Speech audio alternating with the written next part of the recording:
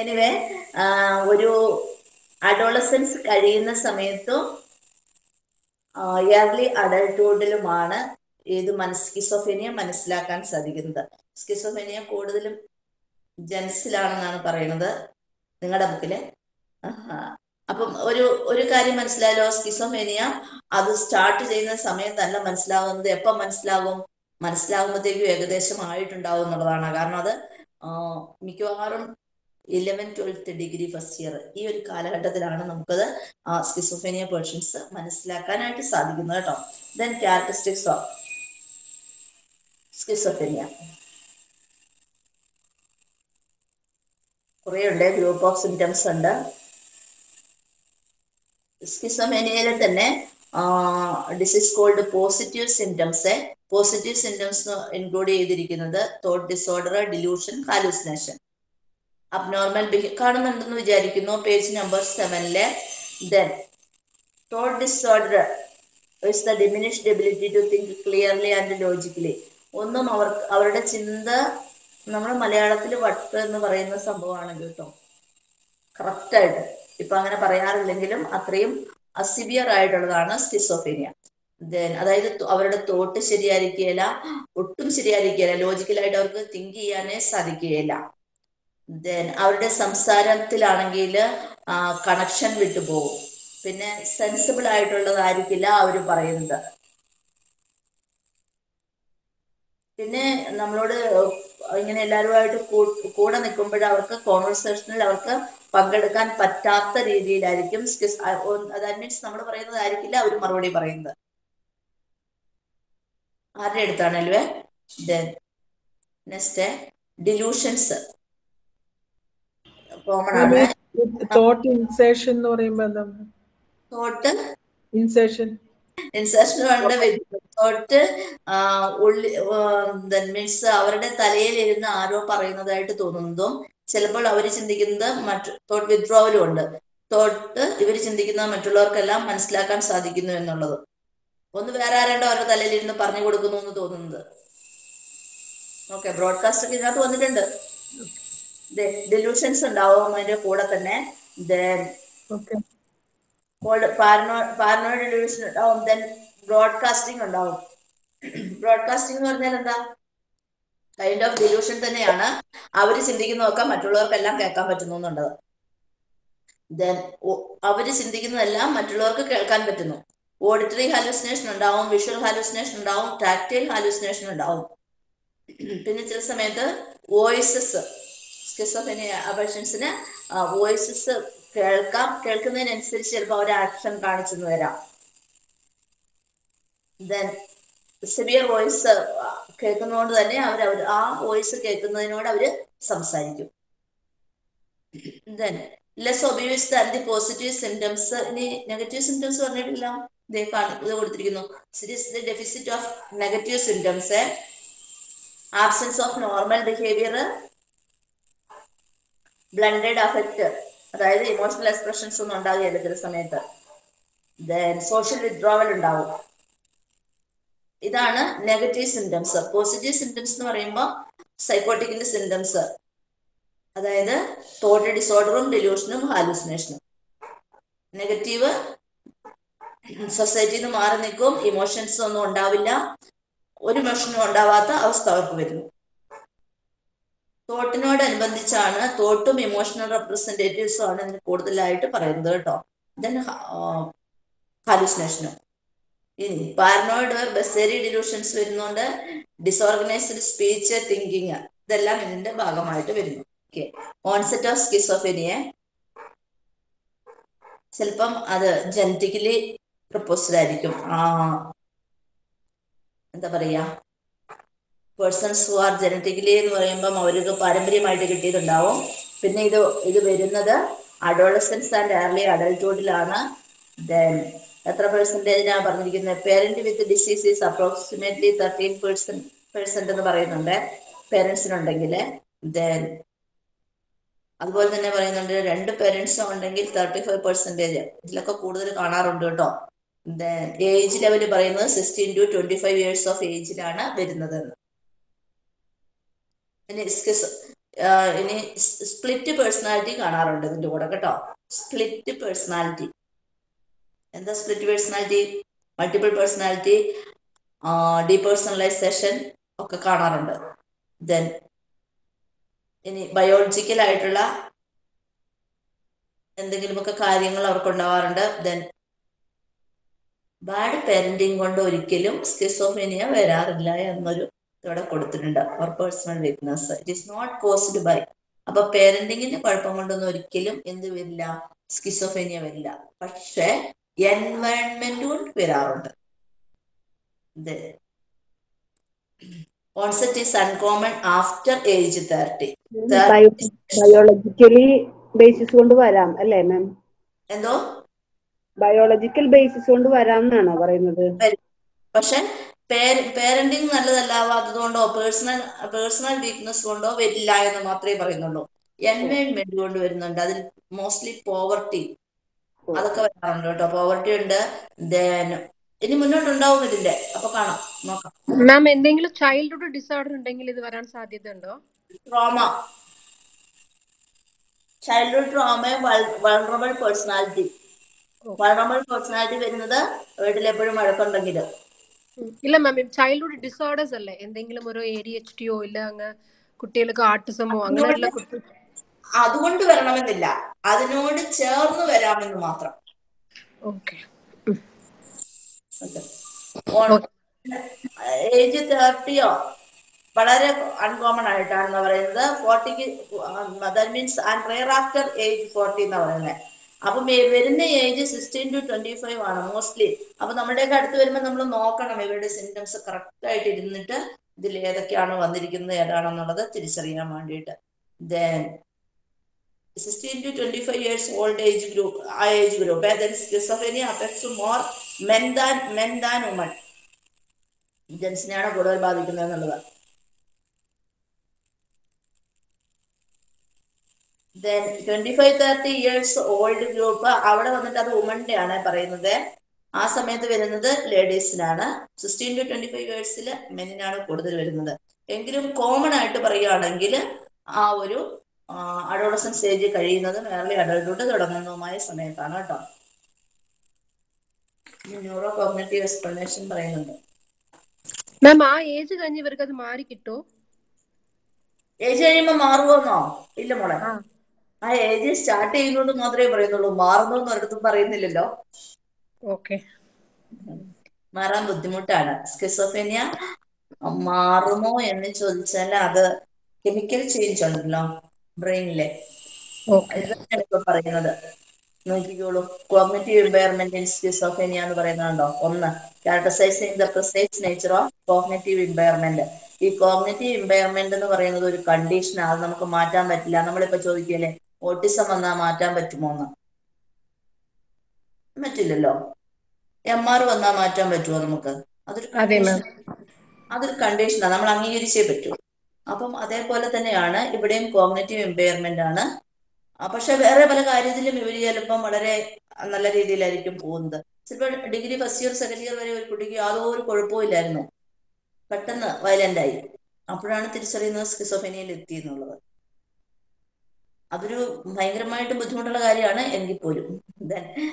അടുത്തത് നോക്കിയോളൂ, understanding the implication of this four treatment, course and relationship outcomes variables. എന്നാൽ ആ ഒരു മരുന്നുകളും ട്രീറ്റ്മെന്റും ഒക്കെ കൊടുത്തു കഴിഞ്ഞാലും ആ ഒരു കോഴ്സ് കഴിയുമ്പോഴും അത് പിന്നെയും അതിൻ്റെ ഒരു നിൽക്കുന്നുണ്ട്, അവിടെ മാറുന്നില്ല കറക്റ്റായിട്ട്. നോവൽ ആപ്ലിക്കേഷൻസ്, ന്യൂറോ കോഗ്നിറ്റീവ് അപ്രോച്ചസും എല്ലാം നോക്കുന്നുണ്ട് ഇവര്. പക്ഷെ സ്കിസോഫ്രീനിയ കൺട്രോൾ ചെയ്യുന്നുണ്ട്, മാറ്റാൻ പറ്റുന്നില്ല എന്നുള്ളതാണ്. ദെൻ കൊമോർബിഡിറ്റി. സ്കിസോഫ്രീനിയയില് ഒരു സ്പ്ലിറ്റ് മൈൻഡ് ഉണ്ടാവുന്നവർക്ക് രണ്ട് രീതിയിൽ ഡിസോസിയേറ്റീവ് ഐഡന്റിറ്റി ഡിസോർഡർ വരാറുണ്ട്. Multiple personality disorder, split personality disorder ഒക്കെ കൺഫ്യൂസ്ഡ് ആകും. സ്കിസോഫ്രീനിയ ആണോ ഇതാണോ അല്ലെ അതാണോ എന്ന് തിരിച്ചറിയാൻ വേണ്ടിയിട്ട് മനസ്സിലാക്കാൻ പറ്റാത്തതായിട്ട് വരുന്നുണ്ട് ചില സമയത്ത്. കാരണം ഇതെല്ലാം ഇതിനുള്ളിലൂടെ വരുന്നത് കാരണം ഇത് ഡയഗ്നോസ് ചെയ്യാനുള്ള ബുദ്ധിമുട്ട് വരുന്നുണ്ട്. Then disorder is thought mainly affect cognition. ഇത് ഏറ്റവും കൂടുതലായിട്ട് അഫക്റ്റ് ചെയ്യുന്നത് കോഗ്നീഷനെയാണ്. ഞാൻ വേഗം എടുക്കാത്തത് ഇത് ടഫ് ആയതുകൊണ്ടാണ് കേട്ടോ. മെയിൻലി അഫക്റ്റ് ചെയ്യുന്നത് കോഗ്നീഷനെയാണ്. Then major depressive and anxiety ഡിസോർഡേഴ്സും ഇതിന്റെ കൂടെ തന്നെ ഇതുകൂടി വരാറുണ്ട് കേട്ടോ, ഇതിന്റെ കൂടെ. ദെൻ ലൈഫ് ടൈം ഒക്കറൻസ് ആണ്. ദെൻ സോഷ്യൽ പ്രോബ്ലംസ് വരുന്നുണ്ട്. ദെൻ ഇത് വരാനുണ്ടായ കാരണങ്ങളെ social problems, long time unemployment, poverty, homelessness, ഇതുകൊണ്ടൊക്കെ ഇത് വരാനുള്ള ചാൻസ് ഉണ്ട്. പിന്നെ ഒരു കാര്യം കൂടി വളരെ ദയനീയമായിട്ട് പറയുന്നുണ്ട്. ഒരു വ്യക്തിക്ക് 85 വയസ്സാണെങ്കിൽ അതിൽ നിന്നൊരു 12-15 വയസ്സ് അവരുടെ കുറച്ചുകൊള്ളുക സ്കിസോഫ്രീനിയ വന്നു കഴിഞ്ഞാൽ. കാരണം അവരുടെ ഒരു ആയുഷ്കാലത്തിന്റെ 12 അല്ലെങ്കിൽ 15 വയസ്സ് കുറയുന്നു. ദെൻ കുറച്ച് കഴിയുമ്പോൾ അവരുടെ എന്തായിട്ട് വരുന്ന ഇൻക്രീസ്ഡ് ഫിസിക്കൽ ഹെൽത്ത് പ്രോബ്ലംസ് വരുന്നുണ്ട്. ഹൈ സൂയിസൈഡ് ടെൻഡൻസി അവർക്കുണ്ട്. ഇനി ടെസ്റ്റസ് ഉണ്ട്. Tests four schizophrenia, selective അറ്റൻഷനും shifting അറ്റൻഷനും, then biasing four encoding and target information. പിന്നെ ഇവിടെ താഴെ കൊടുത്തിട്ടുണ്ട് കണ്ടിന്യൂസ് പെർഫോമൻസ് ടെസ്റ്റ് ചെയ്യിപ്പിക്കും ഇവരെ കൊണ്ട്. കവേർഡ് വിഷ്വൽ ഓറിയന്റിങ് ടെസ്റ്റ് ചെയ്യിപ്പിക്കും. Then സ്ട്രൂപ്പ് test. ഇങ്ങനെ ഒരു 3-4 ടെസ്റ്റുകൾ പറഞ്ഞിട്ടുണ്ട്. എന്നാൽ ഈ ടെസ്റ്റുകൾക്ക് ഇത്രയധികം വാലിഡിറ്റിയും റിയലബിലിറ്റിയും ആക്യുറസിയും ഒന്നും പറഞ്ഞിട്ടുമില്ല കേട്ടോ. ഇനി നോക്കിക്കോളൂ. Schizophrenia patients have a differential problems of reaction time or accuracy. അതിലവർക്ക് അവരുടെ ഒരു എന്താ പറയുക പ്രോബ്ലം കാണുന്നുണ്ട്. ദെൻ നെക്സ്റ്റ് വരുന്നത് മെമ്മറി ഇമ്പയർമെന്റ് ഉണ്ട്. ദെൻ മൂന്നാമത് വരുന്നത് ഫ്യൂച്ചർ ന്യൂറോ കോഗ്നേറ്റീവ് ഇമ്പയർമെന്റ് ഉണ്ട്. സ്കിസോഫ്രീനിയ വന്നു കഴിഞ്ഞു കഴിഞ്ഞാൽ നെമോണിക് പ്രോസസ്സിങ്, അവിടെയും അബ്നോർമാലിറ്റീസ് വരുന്നുണ്ട്. നല്ല ഇതായിട്ട് അവരെ ഡീപ്പായിട്ട് അവരെ കൊണ്ട് റീകോൾ ചെയ്യിച്ചു കഴിഞ്ഞാൽ അവരത് എൻകോഡ് ചെയ്യാൻ പറ്റുന്നുണ്ട് അവർക്ക്. എന്നാലും കോഗ്നിറ്റീവ് ആയിട്ടുള്ള ഇമ്പയർമെന്റ് ഓൾറെഡി അവിടെ ഉണ്ട്. ദെൻ സോഷ്യൽ ആൻഡ് വൊക്കേഷണൽ ഫംഗ്ഷനിങ്ങിലും ഒക്കെ അവർക്ക് എല്ലാത്തിലും കോഗ്നിറ്റീവ് ഇമ്പയർമെന്റ് വന്നു കഴിഞ്ഞു കഴിഞ്ഞാൽ അത് ബുദ്ധിമുട്ടായിട്ട് വരുന്നുണ്ട്. ദെൻ സൈക്കോസിസ് ഉണ്ട്. Prenatal development, early development, neurobiology, psychological and social process ആണ് ഇതിന്റെ ഒരു ഫാക്ടേഴ്സ് ആയിട്ട് പറയുന്നത്. അണ്ടർലൈൻ ചെയ്ത് വെച്ചോളൂ. Then first one genetics. Genetic vulnerability, അതായത് ഇതിനകത്ത് പറയുന്നുണ്ട് schizophrenia is multi factorial caused by interactions of several jeans. Hereditary risk വരുന്നുണ്ട് അപ്രോക്സിമേറ്റ്ലി 80%. ദെൻ എല്ലാത്തിലും കാണുന്നുണ്ട്. മോണോസൈക്കോട്ടിക് ആയിട്ടുള്ള ടിൻസ് ആണെങ്കിൽ അതൊക്കെയാണ് കൂടുതലായിട്ട് വരുന്നത്. ഇവിടെ 50% പറയുന്നുണ്ട്. മറ്റവർക്ക് 17% ഉള്ളൂ. ദെൻ പ്രീനാറ്റൽ ഗൈനക്കോളജിക്കൽ ആയിട്ടുള്ള ഓസ്ട്രാറ്റിക് കോംപ്ലിക്കേഷൻസ് എന്ന് പറയുന്നുണ്ട്.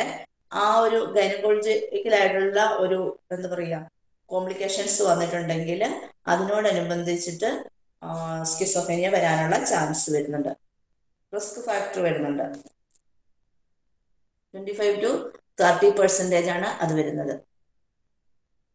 ദെൻ ജനറ്റിക്കും അതർ എൻവയോൺമെന്റൽ ഫാക്ടേഴ്സും വരുന്നുണ്ട്. പിന്നെന്താ വരുന്നത്? വൈറൽ ഇൻഫെക്ഷൻ വന്നാൽ വരുന്നുണ്ട്. Vitamin D deficiency, foetal ഗ്രോത്തില് lower than average birth wait. ഇതെല്ലാം കണ്ടീഷൻസിനും ഇതുണ്ടോന്ന് കൂടി ഓർത്തോളൂ കേട്ടോ. ബർത്ത് വെയിറ്റ് കുറയുമ്പോഴാണ് ചൈൽഡ്ഹുഡ് ഡിസോർഡേഴ്സും ഉണ്ടാകുന്നത്, സ്കിസോഫ്രീനിയ ഉണ്ടാകുന്നത്. ഒക്കെ ഒന്ന് കണക്ട് ചെയ്ത് ഓർത്തിരുന്നോയെ. വെയിറ്റ് ഒരു പ്രാധാന്യമുള്ള ഒരു ഘടകമാണെന്നുള്ളത്. Then hypoxia, brain hypoxia. Oxygen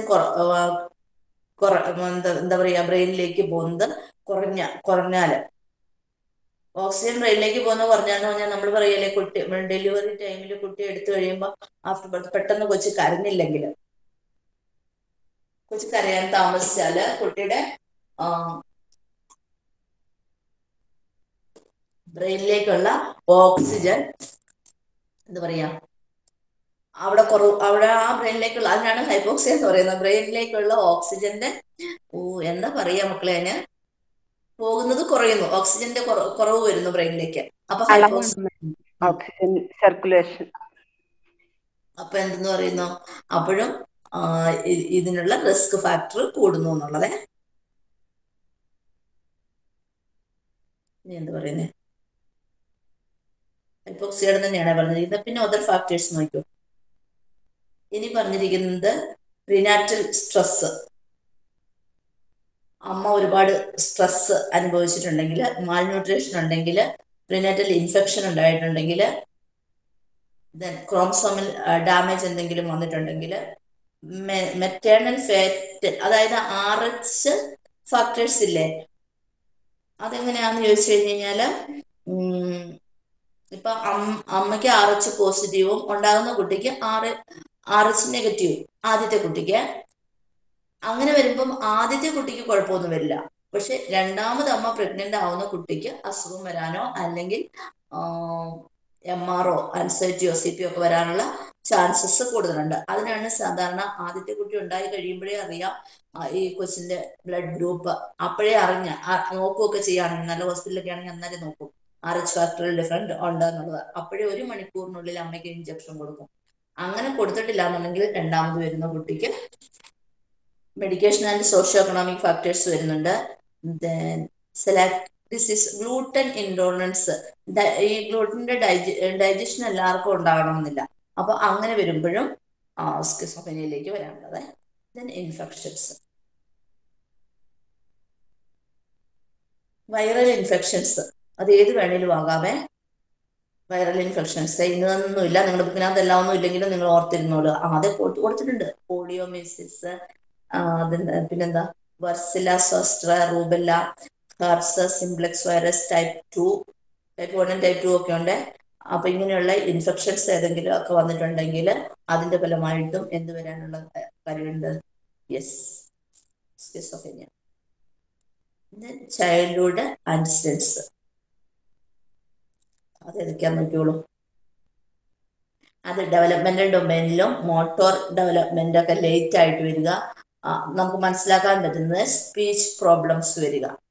അപ്പൊ നോൺ സ്പെസിഫിക് ആയിട്ടുള്ള ബിഹേവിയേഴ്സ് അവർ കാണിക്കും. അതായത് പർട്ടിക്കുലർലി ഹാലുസിനേഷൻസ് എന്നാണ് കൊടുത്തിരിക്കുന്നത്. കോഗ്നിറ്റീവില്, ഡെവലപ്മെന്റൽ ഡൊമൈൻസിൽ എല്ലാത്തിലും അവര് എന്തായിരിക്കും? ബാക്ക്വേർഡ് ആയിരിക്കും, കറക്റ്റ് ആയിട്ട് വരികയില്ല. അപ്പൊ എന്താണ്, സ്കിസോഫ്രീനിയ ആണോ അതോ ഓട്ടിസം ആണോ എന്നൊക്കെ തിരിച്ചറിയാൻ ബുദ്ധിമുട്ട് വരുന്നതായിട്ട്. രണ്ടിന്റെയും ഏകദേശം ഒരേപോലെ വരും. ചിലപ്പോൾ MRന്റെയും കാണാറുണ്ട്. അതേപോലെ തന്നെ സ്കിസോഫ്രീനിയയുടെ രണ്ടും തിരിച്ചറിയാൻ പറ്റാത്ത അവസ്ഥ വരും ചെറുപ്പത്തില്. കാരണം ബ്രെയിനിലെ 2 കൂട്ടരുടേതും ഏകദേശം ഒരുപോലെയാണ് വരുന്നത്. ബ്രെയിനിന്റെ ഡാമേജിന്റെ ആ ഒരു പ്ലേസ് ഉണ്ടല്ലോ, അവിടെ നോക്കുമ്പോൾ രണ്ടും ഏകദേശം ഒരുപോലെ വരുന്നു കേട്ടോ. അത് ഓർത്തിരുന്നോണേ. എന്തോ ചൈൽഡ്ഹുഡിലാണ് അത് കാണാൻ പറ്റുന്നത്. അത് നേരത്തെ തന്നെ കാണാം. കുട്ടി ഉണ്ടായി കഴിഞ്ഞ് ബ്രെയിനിൽ നോക്കി കഴിഞ്ഞു കഴിഞ്ഞാൽ MR ആണോ അതോ സ്കിസോഫ്രീനിയ ആണോ എന്ന് തിരിച്ചറിയാൻ പറ്റില്ല. അപ്പൊ അവർ ചിലപ്പോൾ MR എന്ന് പറയും. അപ്പൊ ആ രീതിയിൽ നിങ്ങളുടെ ബുക്കിനകത്ത് അത്രയും കൊടുത്തിട്ടില്ല. അത് അവരുടെ പഠിക്കുമ്പോഴാണ്, അത് ഓട്ടിസം സെപ്പിയൊക്കെ പഠിക്കുമ്പോഴാണ് അതുള്ളത്. ദെൻ ഡെവലപ്മെന്റൽ ഡൊമൈൻസിലെല്ലാം വ്യത്യാസങ്ങൾ വരുന്നു കേട്ടോ. ദെൻ സബ്സ്റ്റൻസ് യൂസ്, നേരത്തെ പഠിച്ചതൊക്കെ കൂടെ വീണ്ടും ഇതേ തിരിച്ചു വരുന്നേ. ഡ്രഗ്, ഇത് കൂടുതലും എപ്പോഴാണ്? പ്രഗ്നൻസി പീരീഡിലായിരിക്കും കേട്ടോ കൂടുതലായിട്ട് ഇത് ഉപയോഗിച്ചു കഴിഞ്ഞു കഴിഞ്ഞാൽ അതിന്റെ ഭാഗമായിട്ട് ഇത് വരുന്നു.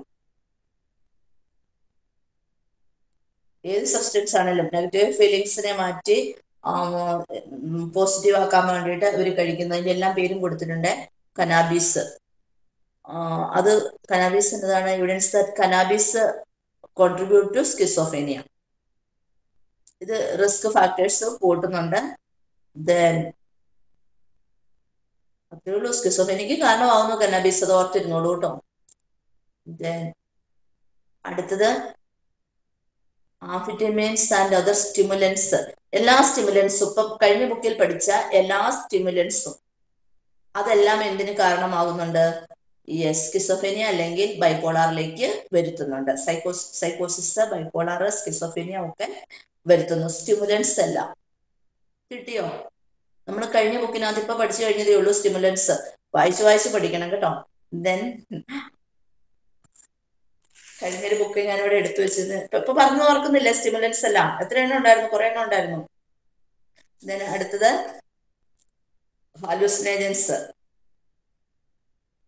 PCPയും LSDയും ഇങ്ങനെയുള്ള അത് ഈ ഹാലൂസിനേജൻസ് കഴിച്ചു കഴിഞ്ഞാലും എന്ത് വരാൻ പോകുന്നുണ്ട്?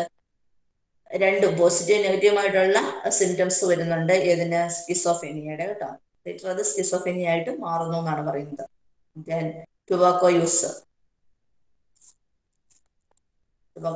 കൂടുതലായിട്ടുള്ള ഇൻസ്റ്റിറ്റ്യൂഷണലൈസ്ഡ് പേഷ്യൻസിലും ഹോംലെസ് പീപ്പിളും ഒക്കെ ആണെന്ന് പറയുന്നു. എങ്ങനെയാണെങ്കിലും ടുബാക്കോ യൂസ് ചെയ്ത് കഴിഞ്ഞു കഴിഞ്ഞാൽ എന്ത് വരുന്നുണ്ട്? സ്കിസോഫ്രീനിയ വരുന്നുണ്ട്. പറയുന്നത് ലങ് ക്യാൻസറുടെ അതൊക്കെ വരുന്നു എന്നുള്ളതാണ് പറയുന്നത് കേട്ടോ. ദെൻ സ്മോക്കിംഗ്, സിഗരറ്റ്സും എപ്പോഴാണ് പ്രഗ്നൻസിയിൽ ലേഡീസ് കഴിച്ചിട്ടുണ്ടെങ്കിൽ അത് വരുന്നുണ്ട്. ലേറ്റർ ലൈഫിൽ അതും സ്കിസോഫ്രീനിയയ്ക്ക് കാരണമാകുന്നു, സിഗരറ്റ് ഒരുപാട് വലിച്ച് തുടങ്ങി.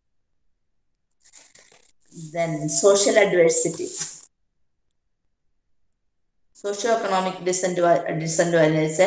ഈ ഒരു സോഷ്യോ എക്കണോമിക് എന്ന് പറയുമ്പോൾ racial discrimination, family ഡിസ്ഫങ്ഷന്, unemployment, psycho social adversity, social deficient. അതായത് സോഷ്യലും എക്കണോമിക്കുമായിട്ടുള്ള ഡിസ്ക്രിമിനേഷനോ പ്രോബ്ലംസോ എല്ലാം, പോവർട്ടി വരെ എന്തിന് കാരണമാകുന്നു? സ്കിസോഫ്രീനിയയ്ക്ക് കാരണമാകുന്നു. പിന്നെ പറയുന്നുണ്ട് childhood experience abuse or trauma. ചോദിച്ചായിരുന്നല്ലോ arrow, childhood എക്സ്പീരിയൻസിലെ trauma ഇവിടെ കൊണ്ടുവരുന്നുണ്ട്. ഹാലൂസിനേഷനും ഡിലൂഷനും ഒക്കെ വരുന്നുണ്ട്. അതോടൊപ്പം തന്നെ സ്കിസോഫ്രീനിയയിലേക്ക് വരുന്നുണ്ട്. മാൽ ട്രീറ്റ്മെന്റ് വരുന്നുണ്ട്, അത് കോഗ്നിറ്റീവ് ബയാസിന് കാരണമാകുന്നു എന്ന് പറയുന്നുണ്ട് കേട്ടോ. അത് വന്നിട്ട് കോഗ്നിറ്റീവ് ബയാസിന് കാരണമായാൽ ഡോപാമൈനിന് ന്യൂറോ ട്രാൻസ്മിഷനിൽ വ്യത്യാസങ്ങൾ വരുന്നു. അവിടെ വ്യത്യാസം വന്നു കഴിഞ്ഞു കഴിഞ്ഞാൽ അസുഖത്തിലേക്ക് വരാനുള്ള ചാൻസ് വരുന്നു. Sexual abuse, trauma. പിന്നെ പറയുന്നത് MRI പോലെയുള്ള അതൊക്കെ എടുക്കില്ലേ, അതുകൊണ്ടും വരാനുള്ള ചാൻസ് ഉണ്ടോ എന്നുള്ളത് പറയുന്നുണ്ട് കേട്ടോ. അർബൻ അല്ലെങ്കിൽ സിറ്റിയിലാണ് സ്കിസോഫ്രീനിയ, ആ ഒരു എൻവയോൺമെന്റിലാണ് കൂടുതലായിട്ട് ഉണ്ടാകുന്നത്. ക്ലോസ് റിലേഷൻഷിപ്പിൽ നോക്കാം. Evidence is consistent that negative attitudes from theirs increase the risk of schizophrenia relapse. Particular critical moment, hostility, authoritarian parents ആയിരിക്കും കേട്ടോ. അപ്പൊ ആ രീതിയിൽ വന്നു കഴിഞ്ഞു കഴിഞ്ഞാലും അവർക്ക് വരാനായിട്ട് പറ്റുന്നുണ്ട്. അതായത് ഒരു ട്രോമ പോലെയുള്ള ബിഹേവിയർ അവർക്ക് കൊടുത്തു കഴിഞ്ഞാൽ. പിന്നെ എൻവയോൺമെന്റും പാരമ്പര്യവും ഏകദേശം ഒരേപോലെ ഇതിനകത്ത് വരുന്നതാണ്. പിന്നെ ചിലർക്ക് ഇൻസ്റ്റിങ് ഫോർ സെൽഫ് റെസ്പെക്ട് എന്ന്, ചിലര് അവരെ ഒരുപാട് റെസ്പെക്ട് ചെയ്യണമെന്ന് ആഗ്രഹിക്കുന്നവരുണ്ട്. അവർക്ക് കൂടുതൽ റെസ്പെക്ട് വേണമെന്ന്. അപ്പൊ അത് കിട്ടാതെ വന്നു കഴിയുമ്പോൾ അവരുടെ ഒരു ലൈഫ് ഇൻസ്റ്റിങ് തന്നെ അവർക്ക് സെൽഫ് റെസ്പെക്ട് കിട്ടണമെന്നുള്ളതായിരിക്കും. മറ്റുള്ളവർ തങ്ങളെ റെസ്പെക്റ്റോടുകൂടി കാണണം എപ്പോഴും. അങ്ങനെ അവർ തന്നെ ചിന്തിക്കുന്നതാണ്, അവരുടെ തോട്ടിന്റെ ഭാഗമാണ്. അപ്പോഴും വരാനുള്ള ചാൻസ് ഉണ്ട്. Then schizophrenia personality ടൈപ്പില്, introverted personality ടൈപ്പിലും schizophrenia വരാനുള്ള ചാൻസ്. ഇനി നോക്കിയോളൂ, ഇനി വായിക്കണം, വായിച്ചാലേ മനസ്സിലാവുള്ളൂ. ന്യൂറോ കോഗ്നിറ്റീവ് ഫങ്ഷനിങ് ആസ്പെക്ട്സ് സ്കിസോഫ്രീനിയയില് എവിടെയാണെന്ന് നോക്കിയോളൂ. ബ്രെയിൻ ഡിസ്ഫങ്ഷൻ വരുന്നുണ്ട്. ദെൻ ന്യൂറോ സൈക്കോളജിക്കൽ ടെസ്റ്റുകൾ, ലൊക്കാലൈസിങ്, ഒരു പ്രത്യേക തലയുടെ ഒരു പ്രത്യേക ഭാഗത്തായിട്ടാണ് പറയുന്നത് ഇവര് കേട്ടോ. ആ ഹെമിസ്ഫിയർ ഏതാണെന്ന് നോക്കിയോ. Temporal ലോബില്, frontal ലോബില്, left right hemisphere, basal ganglia, ഈ ഭാഗത്തൊക്കെ വന്നിട്ടാണ് ഇതിന്റെ ഒരു ന്യൂറോ സൈക്കോളജിക്കൽ ടെസ്റ്റുകൾ നടത്തുമ്പോൾ ഈ ഒരു ഭാഗത്ത് കറക്റ്റ് ആയിട്ടാണോ നിൽക്കുന്നതെന്ന് അറിയാൻ വേണ്ടിയിട്ട് ഈ ഒരു ഹെമിസ്ഫിയർ ഒക്കെ നമ്മൾ നോക്കും. അപ്പൊ അങ്ങനെ നോക്കിയിട്ടാണ് സ്കിസോഫ്രീനിയ മനസ്സിലാക്കുന്നുണ്ട് എന്നുള്ളത്. Then impairment of memory functioning ഉണ്ട്. സെലക്റ്റീവ് ആയിട്ടുള്ള എക്സിക്യൂട്ടീവ് ഡിസ്ഫങ്ഷൻ വരും. ചില കാര്യങ്ങളിൽ മാത്രം അവർക്ക് dysfunction വരുന്നവരുണ്ടാവും. Then neuro psychological dysfunction ഉള്ളവരുണ്ട്. ന്യൂറോ സൈക്കോളജിക്കൽ ഇമ്പയർമെന്റ് ഉണ്ട്. ഞാൻ പറയുന്നതൊക്കെ ഒന്ന് അണ്ടർലൈൻ ചെയ്ത് വെച്ചോട്ടോ. കോഗ്നിറ്റീവ് ടെസ്റ്റ് ചെയ്യുമ്പോൾ അവര് റിയൽ ലൈഫിലെ ആ ഫങ്ഷൻസ് ഒക്കെ ഉണ്ടല്ലോ, അതൊക്കെ കറക്റ്റ് ആയിട്ട് പോകാത്തതായിട്ട് വരുന്നുണ്ട് കേട്ടോ. ഇനി നോക്ക്, വെർബൽ മെമ്മറി ഫങ്ഷൻ വരുന്നുണ്ട്. അത് വെച്ചിട്ട് അതിന്റെ വെർബൽ മെമ്മറിയിൽ അവർക്ക് വ്യത്യാസം വരുന്നുണ്ട്. പിന്നെ impairment in the meta analysis, ഒന്നും അവർക്ക് കൃത്യമായിട്ടുള്ള ആ ഒരു മെറ്റ എന്ന് പറയുമ്പോൾ നമുക്കറിയാം ബിയോണ്ട് ദ ലിമിറ്റ് ആണ്, അങ്ങനെ കൂടുതലായിട്ടൊന്നും ചെയ്യാൻ പറ്റില്ല അവർക്ക്, ആ രീതിയിലുള്ള ഇത് വരുന്നുണ്ട്. Then attention or വിജിലൻസില് social problem, solving and skill acquisition, ഇതൊന്നും അവരെ കൊണ്ട് പറ്റാത്തതായിട്ട് വരുന്നുണ്ട്. ന്യൂറോ കോഗ്നിറ്റീവിലാണ് ഇതെല്ലാം വരുന്നത്. പിന്നെ അവരുടെ എന്താ പറയാ ഡെയിലി ലൈഫിൽ പെർഫോം ചെയ്യുന്നതിൽ അവർക്ക് അവരെയും കൊണ്ട് സാധിക്കാത്തതായിട്ട് വരുന്നു. ഡേ ടു ഡേ ലൈഫ് അവരെ കൊണ്ട് പറ്റാത്തതായിട്ട് വരുന്നു. ഇന്റർപേഴ്സണൽ പ്രോബ്ലംസ് വരുന്നു. പിന്നെ അതിന്റെ ഏറ്റവും ലാസ്റ്റ് കൊടുത്തിട്ടുണ്ട്, സമ്മറൈസ് ചെയ്ത് കൊടുത്തിട്ടുണ്ട്, cognitive impairment in schizophrenia is directly related to social deficit and functioning. എല്ലാത്തിനെയും അവരെ ബാധിക്കുന്നുണ്ട് എന്നുള്ളതാണ് പറയുന്നത് കേട്ടോ. എന്തായിട്ട് കൊടുത്തിട്ടുണ്ട്. ഇനി ഇതിന്റെ ഒരു സിംപ്റ്റംസ് നോക്കിയ സൈക്കോമോട്ടോർ പോവർട്ടി, ഡിസോർഗനൈസ്ഡ് റിയാലിറ്റി ഡിസോർഷൻ. അതായത് സൈക്കോമോട്ടോർ പോവർട്ടി എന്ന് പറയുമ്പോൾ അവർക്ക് എല്ലാം ചെയ്യാനുള്ള ബുദ്ധിമുട്ടുകൾ വരുന്നുണ്ട്, എല്ലാ കാര്യങ്ങളും കറക്റ്റായിട്ട്. അപ്പൊ നിങ്ങൾ ഒരു കാര്യം ഓർക്കണേ, 12th ഡിഗ്രി ഫസ്റ്റ് ഇയർ വരെ യാതൊരു കുഴപ്പമില്ലായിരുന്നു. പിന്നീടാണ് അവർക്ക് ഈ കെമിക്കൽ ചേഞ്ചസ് വന്നതും. പക്ഷെ ഇത് എന്നേ ഉണ്ടായിരുന്നു, ജനിച്ചപ്പോൾ മുതൽ ഉള്ളതാണ്. പക്ഷെ ഇത് പുറത്ത് കാണുന്നത് ഈ ഒരു സമയമായപ്പോഴാണ്. എനിക്ക് 1-2 പേഷ്യൻസ് ഉണ്ടായിരുന്നു, 94-95% 12th പാസ്സായിട്ട് ഡിഗ്രിക്ക് പഠിച്ചുകൊണ്ടിരിക്കുമ്പോൾ സ്കിസോഫ്രീനിയ വന്നവര്. അപ്പം ആ ഒരു അവസ്ഥ ഒരു വല്ലാത്ത അവസ്ഥയാണ്. അപ്പോഴാണ് അവരുടെ സൈക്കോമോട്ടോർ പോവർട്ടി വന്നു, ഡിസോർഗനൈസേഷൻ, അവർക്കെല്ലാം ഓർഗനൈസ് ചെയ്ത് കൊണ്ടുപോകാൻ പറ്റാതെ വന്നു. അപ്പൊ റിയാലിറ്റിയിൽ നിന്ന് അവർ മാറുന്നതായിട്ട് വന്നു. അപ്പൊ ഇതൊക്കെ വരുമ്പം ആ ഒരു അവസ്ഥയും കൂടി ആലോചിക്കണം. കറക്റ്റ് ഈ ഒരു ഏജും വരുന്നുണ്ട്. ഈ സമയത്താണ് ഇവർ ഇതിൽ നിന്നെല്ലാം എല്ലാ കഴിവുകളും അപ്പൊ എന്ത് ചെയ്തു, എല്ലാം ഡിസോർഗനൈസ്ഡ് ആയിട്ട് പോയി. അത്രയും കാലം വളരെ നന്നായി നിന്നിരുന്നതെല്ലാം പെട്ടെന്ന് പുറകോട്ട് മാറി. അത് തന്നെയാണ് എക്സ്പ്ലെയിൻ ചെയ്ത് കൊടുത്തിരിക്കുന്നത് സൈക്കോമോട്ടോർക്ക്. ഇനി അങ്ങോട്ട് താഴേക്ക് വന്നിട്ട് ക്ലസ്റ്റർ അനലിറ്റിക്കൽ കോഗ്നിറ്റീവ് ക്ലസ്റ്റേഴ്സ് കൊടുത്തിട്ടുണ്ട്. സെലക്റ്റീവ് എക്സിക്യൂട്ടീവ് ഡിസ്ഫങ്ഷൻ, ചില പ്രത്യേക കാര്യങ്ങളിൽ അവർക്ക് ചെയ്യാൻ പറ്റാത്തതായിട്ട് വരുന്നു. ദെൻ നോർമേറ്റീവ് ഫംഗ്ഷനിൽ വ്യത്യാസം വരുന്നു. എക്സിക്യൂട്ടീവ് ആൻഡ് മോട്ടോർ ഡെഫിസിറ്റ്സ് വരുന്നു. ഡിമെൻഷ്യ വരുന്നു. ഒന്നുകിൽ മറന്നു പോകുന്നു, അല്ലെങ്കിൽ പലതിലേക്ക് അവരുടെ കോൺസെൻട്രേഷൻ പോവേ. ദെൻ റിലേറ്റീവ്ലി സെലക്റ്റീവ് മോട്ടോർ ഡെഫിസിറ്റും വരുന്നുണ്ട് എന്നുള്ളതാണ്. ഇനി ട്രീറ്റ്മെന്റ് എന്ന് പറയുന്നത് ഹോസ്പിറ്റലൈസേഷൻ, മെഡിക്കേഷൻ രണ്ടും പറഞ്ഞിട്ടുണ്ട്. ലോസാപ്പിൻ പോലെയുള്ള മെഡിസിൻസ് ഒക്കെയാണ്. ഒലാനെക്സ്, ലോസാപ്പിൻ, ഇതൊക്കെ ബൈപോളാറിനും അതൊക്കെ തന്നെയായിരുന്നു വരുന്നത്. ഒലാനെക്സ് ഞാൻ നോക്കിയിട്ടല്ല കേട്ടോ പറയുന്നത്, ആ രീതിയിലുള്ള മരുന്നുകൾ കേട്ടോ. ദെൻ കോഗ്നിറ്റ് CBT കൊണ്ട് കുറെ അധികം മാറ്റങ്ങൾ, CBT plus muscle relaxation, hypnotherapy, behaviour modification, ഇതെല്ലാം CBTക്ക് അണ്ടറിൽ വരുന്നുണ്ട് കേട്ടോ. ഇത്രയും കാര്യങ്ങൾ അതിനകത്ത് വരുന്നുണ്ട്. അവരെ ആ ഒരു പിന്നെ ഇവരെ റീഹാബിലിറ്റി ചെയ്യുക എന്നുള്ളതാണ്. CBT ചെയ്യുന്നതിനൊപ്പം തന്നെ റീഹാബിലിറ്റി ചെയ്യുക എന്നുള്ളതാണ്. എൻവയോൺമെന്റ് ചേഞ്ച് ചെയ്യുക, പർട്ടിക്കുലർ എൻവയോൺമെന്റിൽ അവർ ഒരിക്കലും നിർത്താൻ പറ്റില്ല, അവരെ മാറ്റണം. ദെൻ മെറ്റാകോഗ്നിറ്റീവ് ട്രെയിനിങ് എന്ന് പറയുമ്പോൾ അവരുടെ ആ തോട്ട് പ്രോസസ്സിനെ കൂടുതലാക്കാൻ വേണ്ടിയിട്ട് അവർക്ക് അവരുടെ എന്താ പറയുക ഡൈവേർജന്റ് തിങ്കിങ്ങിനെ കൂട്ടിക്കൊണ്ടുവരിക. ഇതൊക്കെ റീഹാബിലിറ്റേഷനോ ഒന്ന് ഹോസ്പിറ്റലൈസേഷനും മെഡിക്കേഷനും നമ്മളോട് പറഞ്ഞു. ഇത് രണ്ടും കൊണ്ടും കൺട്രോൾ ചെയ്യാം. കൺട്രോൾ ചെയ്ത് കഴിഞ്ഞാൽ റീഹാബിലിറ്റ് ചെയ്ത് CBT തെറാപ്പിയിലൂടെ ബാക്കി CBTയുടെ ടെക്നിക്സും കൂടെ ഇൻക്ലൂഡ് ചെയ്യണം. മനസ്സിലാവുന്നുണ്ടെന്ന് വിചാരിക്കുന്നു.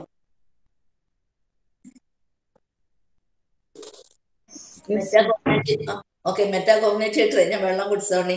മെറ്റാകോഗ്നിറ്റീവ് ട്രെയിനിങ് എന്ന് പറയുമ്പോൾ അവരുടെ തോട്ട് പ്രോസസ്സിനെ മാറ്റാൻ വേണ്ടിയിട്ടാണ്. തോട്ടിൽ വരുന്ന ആ ഒരു പെട്ടെന്ന് കൺക്ലൂഷനിലെത്തും. ആരെങ്കിലും ഒരാളെ കുറിച്ച് പറയുമ്പോഴും കാണുമ്പോഴൊക്കെ അതിൽ നിന്ന് മാറ്റി തോട്ട് ചെയ്യാനുള്ള ഡൈവേർജന്റ് തിങ്കിങ്ങിലേക്ക്, കൺവേർജന്റ് തിങ്കിങ്ങിൽ നിന്ന് ഡൈവേർജന്റ് തിങ്കിങ്ങിലേക്ക് റീപ്ലേസ് ചെയ്യാൻ വേണ്ടിയിട്ടാണ്. അതായത് അവർക്ക് ഡിലൂഷനും പാരനോയും ഒക്കെ ഉണ്ടാവും ഇതിൻ്റെ കൂടെ. അതുപോലെ തന്നെ സുപ്പീരിയോറിറ്റി കോംപ്ലക്സും ഉണ്ടാവും ഇതിനിടയ്ക്ക്. ചിലർക്ക് ഇൻഫീരിയോറിറ്റി കോംപ്ലക്സ് ആയിരിക്കും, മോസ്റ്റ്ലി സുപ്പീരിയോറിറ്റി കോംപ്ലക്സ് ഉണ്ടാവും. പിന്നെ ഇന്റർഫിയർ ചെയ്യും സംസാരിക്കുന്നതിനിടയ്ക്കൊക്കെ. അപ്പൊ അങ്ങനെയുള്ളതെല്ലാം മാറ്റാൻ വേണ്ടിയിട്ടാണ് മെറ്റാകോഗ്നിറ്റീവ് ട്രെയിനിങ് കൊടുക്കുന്നത്. പിന്നെ family therapy or education, family മെമ്പേഴ്സിന് തെറാപ്പിയും അതേപോലെ തന്നെ ഫാമിലി മെമ്പേഴ്സിന് സൈക്കോ എഡ്യൂക്കേഷൻ കൊടുക്കുക എന്ന് പറയും. നമ്മളെപ്പോഴും എഴുതാറുണ്ട്, നിങ്ങൾ ഇന്റേൺഷിപ്പ് ഒക്കെ ചെയ്യുമ്പോൾ ഇവരോട് എങ്ങനെയാണ് പെരുമാറേണ്ടത്, ഏത് രീതിയിലുള്ള ആറ്റിറ്റ്യൂഡാണ് ഇവരോട് വേണ്ടത് എന്നുള്ളത്. അതായത് തീർന്നാൽ ഞാൻ കുറച്ച് സമയം ഇനി നോക്കിക്കോളുവേ. പാരനോയ അതിന്റെ ഡെഫിനിഷൻ വരെ തന്നിട്ടുണ്ട്. റേറ്റ് പ്രീമച്വർ ഡിലൂഷൻ എന്നാണ് കൊടുത്തിരിക്കുന്നത് അല്ലെ. Paranoid disorder is A medical illness പറയുന്നുണ്ട് which happens affect the brain, causes changes in thinking and feeling. അതായത് ഇതൊരു മെഡിക്കൽ ഇൽനെസ് ആണെന്നും ബ്രെയിനിനെയാണ് അഫക്ട് ചെയ്യുന്നതെന്നും ചിന്തയും ഫീലിങ്സും മാറുന്നു എന്നുള്ളതുമാണ്. അപ്പൊ തന്നെ ഏകദേശം വിവരം കിട്ടിയിട്ടുണ്ട്. എന്താണ് സ്കിസോഫ്രീനിയയുടെ അനിയനായിട്ട് വരും അല്ലെ.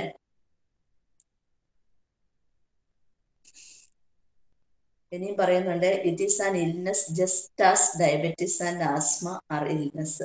ഡയബറ്റിക് വന്നാൽ പോവോ? ഇല്ല. അതെന്ത് ചെയ്യാൻ പറ്റും? നമുക്ക് കൺട്രോൾ ചെയ്ത് നിർത്താൻ പറ്റും. അത് കൺട്രോൾ ചെയ്ത് നിർത്താൻ പറ്റും. അതുകൊണ്ട് തന്നെയാണ് നമ്മളോട് ഇവിടെ പറയുന്നത് ഏകദേശം അതേപോലെ ഇങ്ങനെ അതേപോലെയാണ് ഇത് എന്ന് പറയുമ്പോൾ നമുക്ക് മനസ്സിലാക്കാൻ വേണ്ടിയിട്ടാണ് അങ്ങനെ പറഞ്ഞിരിക്കുന്നത്. അല്ലാതെ കറക്റ്റ് ആയിട്ട് അവർ പറയാത്തതിന്റെ കാരണവും അത് തന്നെ കേട്ടോ. Pervasive, long standing, suspicious and generalised mistrust of others. ഏറ്റവും കോമൺ ഇതായിട്ടുള്ള not all that uncommon either paranoia disorder consist of. കണ്ടോ നിങ്ങളത് കണ്ടോ കൊടുത്തിരിക്കുന്നത്. ദെൻ ഹൈപ്പർ സെൻസിറ്റീവ് ആയിരിക്കും. പിന്നെ പാരനോയിഡ് സിംറ്റംസ് ഒന്ന് പറഞ്ഞു പോകാവേ. ഏറ്റവും ഇതായിട്ട് വരുന്നത് മിസ്ട്രസ്റ്റ് ഓഫ് അതേഴ്സ് ആയിരിക്കും. Then feeling ഡിസ്ബിലീവ്ഡ് or misunderstood.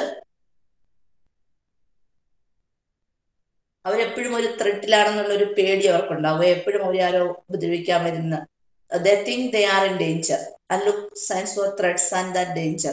ആ വേർഡ്സ് ഒക്കെ ഒന്നുകൊണ്ട് അണ്ടർലൈൻ ചെയ്ത് വെച്ചാൽ എപ്പോഴും അവരെ ആരോ ഉപദ്രവിക്കാൻ വരുന്നുണ്ട്. അപ്പൊ എപ്പോഴും അവർക്ക് പേടിയായിരിക്കും. അതുകൊണ്ട് തന്നെ അവർ എപ്പോഴും ഒരു സംശയത്തോടുകൂടിയേ ജീവിക്കുള്ളൂ. മറ്റുള്ളവരെയൊക്കെ ആ ഒരു ഇമോഷൻസോടുകൂടിയേ നോക്കുള്ളൂ, തന്നെ ഉപദ്രവിക്കുവോ. അപ്പം എല്ലാവരും എല്ലാവരെയും ഒരു ശത്രുപക്ഷത്തായിരിക്കും കാണുന്നത്. ഇനി ക്യാരക്ടറിസ്റ്റിക്സ് കൊടുത്തിട്ടുണ്ട്. Features of paranoia. Do not trust other people. Then അത് മാത്രം അണ്ടർലൈൻ ചെയ്ത് പൊക്കോയെ, ഞാൻ പറഞ്ഞു പൊക്കോളാം. മിസ്ട്രസ്റ്റ്ഫുൾനെസ്, സസ്പിഷ്യൻ. ഒന്നാമത്തെ പാരഗ്രാഫിനകത്താണ്, എക്സ്പ്ലെയിൻ ചെയ്യാൻ ഒന്നും ഇല്ലതെ. Then distress, സസ്പിഷ്യൻ begin childhood or early adulthood. ചിലർക്കൊക്കെ ചൈൽഡ്ഹുഡിലെ തന്നെയുണ്ട്, ചിലർക്ക് ഏർലി അഡൽട്ട്ഹുഡിലാണ് തുടങ്ങുന്നത്. അവര് ക്ലോസ് റിലേഷൻഷിപ്പിനെ പേടിയാണ് അവർക്ക്. Afraid to from close relationship with others. മറ്റുള്ളവരുമായിട്ടൊരു close relationship വെക്കാൻ അവർക്ക് പറ്റില്ല. സ്ട്രേഞ്ചേഴ്സിനെയൊക്കെ അവരെപ്പോഴും സംശയത്തോടെ കാണുള്ളൂ. കാരണം അവരെപ്പോഴും അവരെ എന്താ ചെയ്യാൻ വേണ്ടിയിട്ട് അവരെ നശിപ്പിക്കാൻ വേണ്ടി വരുന്നതാണെന്നാണ് അവരുടെ വിശ്വാസം. നോക്ക്, അവർക്കൊരു നല്ല ഫ്രണ്ട്സോ ക്ലോസ് ഹ്യൂമൻ കോണ്ടാക്ട്സോ ഒന്നും ഉണ്ടാവില്ല കേട്ടോ. ഒരു ഗുഡ് ടീം പ്ലേയേഴ്സ് ആയിരിക്കില്ല. ക്യാരക്ടറിസ്റ്റിക്സ് ഇങ്ങനെ തന്നെ പോയിന്റ് ആയിട്ട് എഴുതിക്കോണേ, അണ്ടർലൈൻ ചെയ്ത്. Then pathological ജെലസി. എപ്പോഴും പാർട്ണറെ കൺട്രോൾ ദർ പാർട്ണർ. പിന്നെ എന്നത് പാർട്ണർ സെക്സ്വലി അവരെ ചീറ്റ് ചെയ്യുന്നു എന്ന് എപ്പോഴും സംശയമായിരിക്കും. പാർട്ണറെ ചീറ്റ് ചെയ്യുക എന്നാണ് അവർ വിശ്വസിക്കുന്നത്. അപ്പൊ അവർക്ക് എപ്പോഴും സംശയമായിരിക്കും. ആ സംശയം ആയതുകൊണ്ട് തന്നെ എന്തുണ്ടാവും എന്നുള്ളത് ആലോചിച്ചാൽ മതി. ബാക്കി പിന്നെ എപ്പോഴും സ്വയം നോക്കുകയാണ്, മറ്റുള്ളവരെ ശത്രുപക്ഷത്താക്കാൻ വേണ്ടിയിട്ട് ഒരു എവിഡൻസ് നോക്കിയിരിക്കുകയാണ്. വാക്കുകൾ തെറ്റിയോ അതൊക്കെ നോക്കുന്നു കേട്ടോ. ഇവരുടെ ഈ പേടി കാരണം ഇവര് ചില ഇന്നസെന്റ് സ്റ്റേറ്റ്മെന്റ്സ് ഒക്കെ കൊടുക്കുവേ. അത് എന്തായിട്ട് വരും? തിരിച്ചു വരും. മറ്റുള്ളവർക്ക് ദേഷ്യം വരും. അതവര് ഭയങ്കരമായിട്ട് അഗ്രസീവ് ആക്കും. പിന്നെ സ്ഥലകാല ബോധമൊന്നും ഇല്ലാതെ തന്നെ അവര് അതിനെ പ്രതികരിക്കുകയും ചെയ്യും. ആ ശത്രുതാ മനോഭാവം മനസ്സിൽ വെക്കുകയും അതൊരു ജന്മം മുഴുവൻ കൊണ്ടുനടക്കുകയും ചെയ്യും. Okay. Then symptoms of paranoia. Permanent dilution. ഇതിനകത്തൊന്നുകൂടെ പറയുന്നുണ്ട്. Should be kept in mind that there is dilution in schizophrenia also, but in the case it is permanent or organised. In paranoia the symptoms dilution appear gradually. അതിനകത്ത് എപ്പോഴും ഉണ്ടായിരിക്കും, ഇത് gradually വരുന്നതേ ഉള്ളൂ. And the patient is sentimental, suspicious, irritable. Dilution ഏതിനകത്തും ഉണ്ടായിരുന്നു? സ്കിസോഫ്രീനിയയിലും ഉണ്ടായിരുന്നു. സ്കിസോഫ്രീനിയയിലെ dilution എപ്പോഴും അതിന്റെ കൂടെ സ്ഥായിയായിട്ട് അവിടെ ഉണ്ട്, തുടക്കം മുതലേ ഉള്ളതാണ്. ഇവിടെ പക്ഷെ ഇത് ഗ്രാജുവലി വരുന്നതാണ്. പിന്നെ അത് സംശയത്തിലേക്കും ഇറിറ്റബിലിറ്റിയിലേക്കും പോകുന്നു എന്നുള്ളതാണ്. ഇനി അടുത്തത് പറഞ്ഞിട്ട് ഇൻട്രോവേർട്ടഡ്, ഡിപ്രസ്ഡ് എല്ലാം പറയുന്നുണ്ട് കേട്ടോ. Jealous, selfish, unsocial and bitter. Family അഡ്ജസ്റ്റ്മെന്റും അവരുടെ നടക്കുന്നില്ല. ഇനി നോക്കിയോളൂ DSM-4 എന്തൊക്കെയാണ് പറയുന്നതെന്ന്. Paranoid personality symptoms four paranoid personality disorder എന്ന് കൊടുത്തിട്ടുണ്ട് കേട്ടോ. പാരനോയയുടെ സിംറ്റംസ് ആണ്, പാരനോയിഡ് പേഴ്സണാലിറ്റി ഡിസോർഡറിന്റെ അല്ല ഇത്. പാരനോയയുടെയും പേഴ്സണാലിറ്റി ഡിസോർഡറിന്റെയും രണ്ടിന്റെ സിംറ്റംസ് ഏകദേശം ഒരുപോലെയാണ് കേട്ടോ, അത് ഓർത്തിരുന്നോളൂ. പ്രിയോക്യുപ്പൈഡ് വിത്ത് ഞാൻ വായിക്കണ്ടല്ലോ, നിങ്ങൾ നോക്കിയാൽ മതി. ഇനി കൈൻഡ്സ് ഓഫ് പാരനോയ നോക്കിക്കോളൂ. പെർസിക്യൂട്ടറി പാരനോയ ഉണ്ട്, ഏറ്റവും കൂടുതലായിട്ട് കാണുന്നതാണ് അത് നിങ്ങൾ വായിച്ചാൽ മതി. DSM-4 അതൊക്കെയാണ് കൊടുത്തിരിക്കുന്നതെന്ന് കേട്ടോ, ഡയഗ്നോസ്റ്റിക് അതിനകത്ത് കൊടുത്തിരിക്കുന്നത്, അത് നിങ്ങൾ തന്നെ വായിച്ചാൽ മതി. Then kinds of paranoia, persecutory paranoia, അതായത് ആ ഒരു ക്ലയന്റ് അല്ലെങ്കിൽ പേഷ്യന്റ് വിശ്വസിക്കുകയാണ് ആളുടെ ചുറ്റുമുള്ളവരെല്ലാം എനിമീസ് ആണ്, എല്ലാവരും തന്റെ ലൈഫിനെ തന്നെ കൊല്ലാൻ വരുന്നു അല്ലെ തന്നെ ഉപദ്രവിക്കാൻ വേണ്ടിയിട്ടുള്ളവരാണ് എന്നാണ് ആളുടെ ഒരു തോട്ട്. എല്ലാവരും അഗ്രസീവാണ് തന്നോട്, തന്നെ എപ്പോഴും ഡേഞ്ചർ ആക്കി തന്നെ കൊല്ലുമെന്നുള്ളതാണ്. Next religious paranoia. ഇതും റിലീജിയസ് ആയിട്ടുള്ള ഒരു പെർമനന്റ് ആയിട്ടുള്ള ഒരു റിലീജിയസ് നേച്ചർ തന്നെയാണ് ഇവരുടെ കേട്ടോ. അവര് വിശ്വസിക്കുന്നു he's the Messenger of God who has been saint to the world to propagate some religion. ഞാൻ പറയണ്ടല്ലോ ഒന്നും, ഞാൻ പറഞ്ഞാൽ അത് പലർക്കും പലതും കൊള്ളും. റിലീജിയസ് പാരനോയ, അവരെ ദൈവം ഇങ്ങോട്ട് വിട്ടിരിക്കുകയാണ്. എന്തിനാണ്? യെസ്, പുതിയൊരു അവരാണ് ദൈവത്തിന്റെ അടുത്തേക്ക് ഇവരെ ബാക്കിയുള്ളവരെ സേവ് ചെയ്ത് കൊണ്ടുപോകാനുള്ളവരെ എന്ന രീതിയിൽ. ഞാൻ പറയുന്നില്ല, ഞാനൊന്നും പറഞ്ഞിട്ടില്ല, ഞാൻ ബുക്കിലുള്ളത് മാത്രമേ പറയുന്നുള്ളൂ. റിഫോർമാറ്ററി പാരനോയ, ഇവര് വന്നിട്ട് ഗ്രേറ്റ് റിഫോർമർ ആണ് ഇവര് എന്നുള്ളതാണ്. അതായത് തന്റെ ചുറ്റും ഉള്ളവരെ എന്ത് ചെയ്യാനാണ്, അവരൊക്കെ ഡേഞ്ചറസിലൊക്കെ ആവുമ്പം അവരെല്ലാം സംരക്ഷിക്കാൻ വേണ്ടിയിട്ട് ഇവരെ ഏൽപ്പിച്ചിരിക്കുന്നതാണ്. ഇവരെല്ലാം സംരക്ഷിച്ചു കൊണ്ടുപോകേണ്ടത്. മറ്റേത് റിലീജിയസ് ആണ്. ഇത് എന്തെങ്കിലും പ്രോബ്ലംസ് ഒക്കെ ഉണ്ടായാൽ അവരെല്ലാം സംരക്ഷിക്കാൻ വേണ്ടിയിട്ടുള്ളത്. ഇപ്പം കൊറോണ ഒക്കെ വന്നാൽ അതിൽ നിന്നൊക്കെ സംരക്ഷിക്കാൻ വേണ്ടിയിട്ട് വരില്ല. അതേപോലെ എറോട്ടിക് പാരനോയ. എറോട്ടിക് പാരനോയ എന്ന് പറയുമ്പോൾ എന്താ പറയാ, some members of the family or opposite sex belongs to illustrious family want to marry him എന്ന് പറയുന്നത് ഒരു അൺനോൺ പേഴ്സൺ ആണ്, അല്ലെങ്കിൽ ഒരു സെലിബ്രിറ്റി തന്നെ കല്യാണം കഴിക്കും, താൻ അയാളുടെ കൂടെ പോയി ജീവിക്കും എന്നൊക്കെ സ്വപ്നം കാണുന്നവര്. Then litigious paranoia.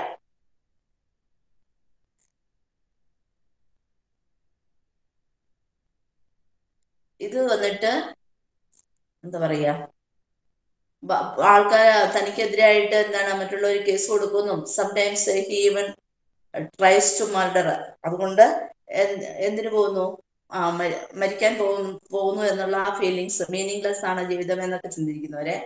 Then ഹൈപ്പോകോൺട്രിയക്കൽ paranoia, ഇവർക്ക് എല്ലാ വിധത്തിലുള്ള ലോകത്ത് എന്തൊക്കെ അസുഖങ്ങളുണ്ടോ അതൊക്കെ ഉണ്ട്. And also some other people are to blame for his suffering. അതുകൊണ്ട് ബാക്കിയുള്ളവർ ചിലപ്പോൾ ഇയാളെ കളിയാക്കുന്നതായിട്ടും ഇവർക്ക് തോന്നുന്നു. ഇനി കോസസ് ഓഫ് പാരനോയ.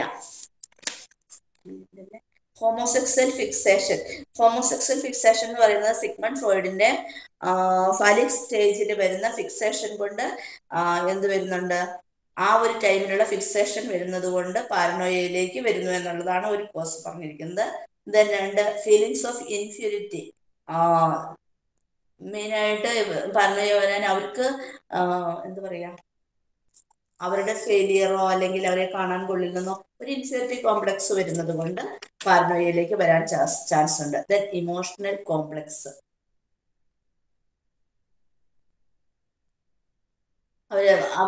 അവരെന്താ പറയുന്നത് നോക്കുക. certain psychologists points out emotional complexes and also believe that they are seen to present in other mental disease are also normal individuals. അവര് കാണുന്നത് മറ്റുള്ളവരിലൊക്കെ എന്തൊക്കെയോ കുഴപ്പങ്ങളുണ്ട്. അപ്പൊ ഇവര് തന്നെ തീരുമാനിക്കുകയാണ്, ഈ അസുഖമുള്ളവർ തന്നെ തീരുമാനിക്കുകയാണ് മറ്റ് നോർമൽ പേഴ്സൺസിലൊക്കെ കുഴപ്പങ്ങൾ ഉണ്ട് എന്ന് തീരുമാനിച്ച് അവർ തന്നെ വരുന്നു. അപ്പൊ അവരുടെ ഉള്ളില് മറ്റുള്ളവരെ കുറിച്ചുള്ള ആ തോട്ട്സ് വന്നിട്ട്, തോട്ടാണ് വരുന്നത് കേട്ടോ. അപ്പൊ അത് വരുമ്പോൾ വരുന്ന ഇമോഷണലി വരുന്നതാണ്. Then personality type, vulnerable personality. Then കുറെ ഉണ്ട് കേട്ടോ. സെന്റിമെന്റലി, ജലസ്ലി, സസ്പീഷ്യൻ, അംബിഷൻ, സെൽഫിഷ്നെസ്, ഷൈനെസ്, ഇതൊക്കെ ഈ രീതിയിലൊക്കെ വരുന്നതുകൊണ്ട്. ദെൻ പേരൻസിന് പാരനോയ ഉണ്ടെങ്കിൽ, അല്ലെങ്കിൽ ഏതെങ്കിലും രീതിയിലുള്ള പേഴ്സണാലിറ്റി ഡിസോർഡേഴ്സോ ഒക്കെ വരികയാണെങ്കിൽ പേഴ്സണാലിറ്റി ടൈപ്പിലും വരുന്നുണ്ട്. അതേപോലെ തന്നെ ഇൻട്രോവേർട്ടഡ് ആയിട്ടുള്ളത് അതിലും വരുന്നുണ്ട്. ദെൻ ഹെറിഡിറ്ററി, പാരമ്പര്യം പറയേണ്ട ആവശ്യമില്ല. അതിനകത്തും പറയുന്നുണ്ട് കേട്ടോ, defects of പേഴ്സണാലിറ്റിയും sense of ഇൻഫ്യൂരിറ്റിയും റെപ്രഷൻ Sigmund ഫ്രോയിഡിന്റെ. Then biological factors, neuro ട്രാൻസ്മിറ്ററിൽ വരുന്നതും കെമിക്കൽ ചേഞ്ചസ് കൊണ്ട് വരുന്നതും കേട്ടോ. ദെൻ എൻവയോൺമെന്റൽ ആൻഡ് സൈക്കോളജിക്കൽ ആണ് പറയുന്നത്. എൻവയോൺമെന്റൽ ഫാക്ടേഴ്സ് എന്ന് പറയുമ്പോൾ alcohol, drug abuse, then isolated, ഒറ്റപ്പെടുന്നവര്, ഒറ്റയ്ക്കായി പോകുന്നവര്, then പിന്നെ കുറച്ച് ഇതുകൂടെ പറയുന്നുണ്ട്, poor site and caring. That means അവർക്കും ഡിലൂഷൻ വരാൻ, ഇമ്പയർമെന്റ് ഉള്ളവർക്ക് ഡിലൂഷൻ വരാനുള്ള ചാൻസ് ഉണ്ട് എന്നുള്ളത്. ദെൻ ഏത് രീതിയിലുള്ള impairment? Dysfunctional cognitive processing. Cognitive പ്രോസസ്സിങ്ങിന്റെ വ്യത്യാസം വരുമ്പോൾ, അതിനെയായിരുന്നു നേരത്തെ പറഞ്ഞുകൊണ്ടിരുന്നത്. ഏതെങ്കിലും രീതിയിലുള്ള പ്രോസസ്സിൽ അവർക്ക് വ്യത്യാസം വന്നു കഴിഞ്ഞ് കഴിഞ്ഞാൽ, നേരത്തെ നമ്മൾ കണ്ടതുപോലെ സ്കിസോഫ്രീനിയ പോലെ തന്നെ ഇവരും പെട്ടെന്ന് തന്നെ എന്തിലേക്ക് വരും? കൺക്ലൂഷനിലേക്ക് വരും. കാണുന്നതിനും കേൾക്കുന്നതിനും മുമ്പ് ഒരാളോട് വർത്തമാനം പറഞ്ഞ് നിൽക്കുന്നത് കണ്ടു കഴിഞ്ഞു കഴിഞ്ഞാൽ അവരുമായിട്ട് എന്തോ റിലേഷൻ ആണെന്നൊക്കെ പറഞ്ഞ രീതിയിൽ വരുന്ന പോലെയുള്ളത്. പിന്നെ വൈറൽ ഇൻഫെക്ഷൻസ് ഒക്കെ വന്നിട്ടുണ്ടായിരുന്നെങ്കിൽ അതിന്റെ ഭാഗമായിട്ട് വരാം.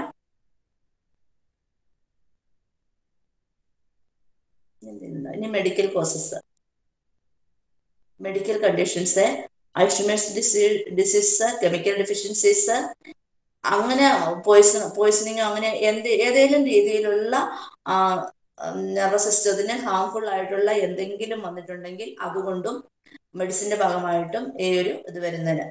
പിന്നെ അസോസിയേറ്റഡ് മെന്റൽ ഇൽനെസ്, വേറെ ഏതെങ്കിലും ഒരു മെന്റൽ, സ്കിസോഫ്രീനിയ പോലെയുള്ളതോ അതോ ദെൻ ഡിലൂഷൻ വരുമ്പോഴോ ഒക്കെ പാരനോയ വരാനുള്ള, ഡിലൂഷന്റെ കൂടെയും വരാറുണ്ട്.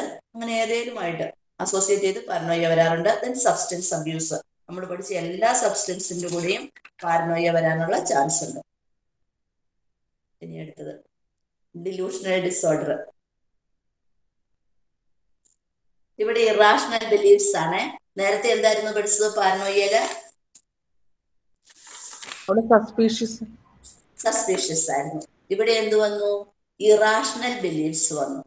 താൻ പറയുന്നത് 100% ശരി.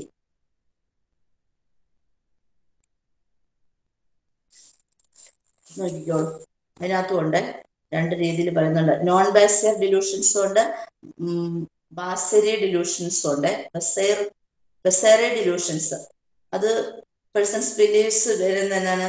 ഇതൊരു സ്മോൾ പ്രൊപ്പോർഷൻ ഓഫ് ടൈമിലാണ് വരുന്നത്, കുറച്ചേ ഉള്ളൂ കേട്ടോ. ഇതിനകത്തെ ഒത്തിരി ഇറാഷണൽ ആയിട്ട് വരുന്നില്ല ബസേരിയില്. അതേസമയത്ത് നോൺ ബസേരിയിൽ അവർ പറയുന്നത് കേട്ടാല് ഒട്ടും കറക്റ്റ് ആയിട്ടുള്ളതല്ല. കുറച്ചൊക്കെ ഒരു ബസേരി എന്ന് പറയുന്നത് നോൺ ബസേരിയും ബസേരിയും കേട്ടോ. റീസണബിളും നോൺ റീസണബിളും പറയാം. എന്താ പറഞ്ഞോളൂ. റീസണബിളും നോൺ റീസണബിളും അതെ, റീസണബിളും നോൺ റീസണബിളും പറഞ്ഞു. ഇതിനകത്ത് നോക്കിക്കോളൂ, ബസേറി ഡിലൂഷൻ ആണെങ്കിൽ അവർ പറയുന്നതാണ്, ഒരു വ്യക്തി എക്സാമ്പിൾ കൊടുത്തിട്ടുണ്ട്, who believes he is pregnant with German shepherd puppies, ആ രീതിയിൽ പറയുന്നേ. ദെൻ ആദ്യത്തിനകത്താണെങ്കിൽ പറയാം, നമുക്ക് ചിലപ്പോൾ അത് പോസിബിൾ ആണെന്ന് തോന്നുവേ. പോസിബിൾ ആണെന്ന് തോന്നാൻ ഇയാൾ എവിടെയോ കൊടുത്തിട്ടുണ്ട് പുസ്തകത്തിനകത്ത്, എവിടെയാന്ന് ഞാൻ കാണുന്നില്ല. എനിവേ ഇയാളുടെ പുറകെ ഇൻകം ടാക്സുകാർ നടക്കുകയാണെന്നോ, അല്ലെങ്കിൽ ഇയാൾക്ക് ടാക്സ് അടയ്ക്കാത്ത എപ്പോഴും ഇയാളെ ഉപദ്രവിച്ചുകൊണ്ടിരിക്കുകയാണ് എന്നൊക്കെ പറയുന്ന രീതിയിൽ ഉള്ളതാണെങ്കിൽ അത് നമുക്ക് അല്പം വിശ്വാസം തോന്നും. പക്ഷെ ബസേറിയൽ ഇലൂഷൻ ആണെങ്കിൽ അയാൾ എന്താ പറഞ്ഞിരിക്കുന്നത്? Men who believes he's pregnant with German shepherd puppies എന്ന് പറഞ്ഞു. അപ്പൊ അതൊരിക്കലും ആർക്കും വിശ്വസിക്കാൻ പറ്റാത്തതാണ്. അത് റിയാലിറ്റിയുമായിട്ട് യാതൊരു ബന്ധമില്ലാത്ത രീതിയിൽ പറഞ്ഞു പോകുന്നു. അപ്പൊ രണ്ട് രീതിയിൽ പറയുന്നു കേട്ടോ. Okay, ബസേരി non ബസേരി. Then characteristics futures നോക്കിയോളൂ. അതെ, ഡിസോർഡറിലെ പേജ് നമ്പർ 29 ഇവരുടെ disorder discuss the areas of life affected by the dilution. അവരത് അവരുടെ ലൈഫിനെ അവര് മെന്റൽ ഹെൽത്ത് പ്രൊഫഷണൽസ് ആണ് പറയുന്നത്. അവരത് സ്വയം പറഞ്ഞു വരുന്നത് വരെ ഒരിക്കലും മെന്റൽ ഹെൽത്ത് പ്രൊഫഷണൽസിന് ഒന്നും ചെയ്യാൻ പറ്റാത്തൊരവസ്ഥ വരുന്നുണ്ട്. പിന്നീട് ഇത് എവിടേക്ക് വരും? ഈ ഡിലൂഷണൽ ഡിസോർഡർ വന്നിട്ട് പിന്നെ അത് സൈക്കോട്ടിക് ഡിസോർഡറിലേക്ക് മാറി ഹാലൂസിനേഷൻ വരെ എത്തുന്നുണ്ട്. ഫ്രീക്വന്റ്ലി അത് എത്താനുള്ള ചാൻസ് ഉണ്ട്. മോസ്റ്റ്ലി അത് വരാറില്ല, പക്ഷെ അതിലേക്ക് എത്തിപ്പെടാറുണ്ട്, ഹാലൂസിനേഷനിലേക്ക് വരെ. ഡിലൂഷന് റിയാലിറ്റിയുമായിട്ട് സാധാരണ യാതൊരു ബന്ധങ്ങളും ഉണ്ടാവാറില്ല. ഇതിനകത്താണ് പറയുന്നത് കേട്ടോ, അവര് പറയുന്നത് delusions നോക്കിക്കൊള്ളുവേ. Our A good job or maintaining romantic relationship അവരെ കൊണ്ട് പറ്റില്ല. ആദ്യത്തെ ഞാൻ പറഞ്ഞു നിർത്തിയില്ലായിരുന്നു അല്ലേ? ഗവൺമെന്റ് എപ്പോഴും അവരുടെ പുറകെ സ്പൈങ് ആയിട്ട് നടക്കുകയാണ്. എവിടെ പോയാലും അവരെ നോക്കിക്കൊണ്ടിരിക്കും. കാരണം ഇവര് ടാക്സ് അങ്ങനെയുള്ള കൊടുക്കാൻ. ആക്ച്വലി ഇവർക്ക് ടാക്സും ഇല്ല, എക്കണോമിക്കലി വെരി പൂറും ആയിരിക്കും. എന്നിട്ടായിരിക്കും ഇവരിത് പറഞ്ഞുകൊണ്ട് നടക്കുന്നത്. ദെൻ അടുത്ത വരുന്നത് അവർക്കൊരു നല്ല ജോബ് മെയിൻറ്റെയിൻ ചെയ്തു പോകാനോ ഒരു റൊമാൻറ്റിക് റിലേഷൻഷിപ്പിനോ ഒക്കെ അവർക്ക് ബുദ്ധിമുട്ടായിട്ട് വരുന്നു. കാരണം എന്താണ്? ഈ ഗവൺമെന്റ് ഇവരുടെ പുറകെ നടക്കുന്നത് കൊണ്ട് ചിലപ്പോ ഒക്കെ ഇന്റർഫിയറൻസ് വരുന്നു എന്നുള്ള വിശ്വാസമാണ് ഇവർക്കുള്ളത്. അപ്പൊ അതുകൊണ്ട് ഇവരുടെ ലൈഫിനെ പോലും അത് ബാധിക്കുന്നു. ഇവർ പറയുന്നത് എന്താണ്?